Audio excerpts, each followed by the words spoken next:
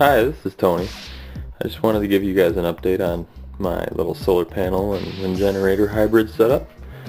As of right now, some of the newer things that I got going on here is I went ahead and put my two different sets of solar panels on two different controllers. This way I'm getting a difference in reading from both of them, and I got them both hooked up through voltmeters right here.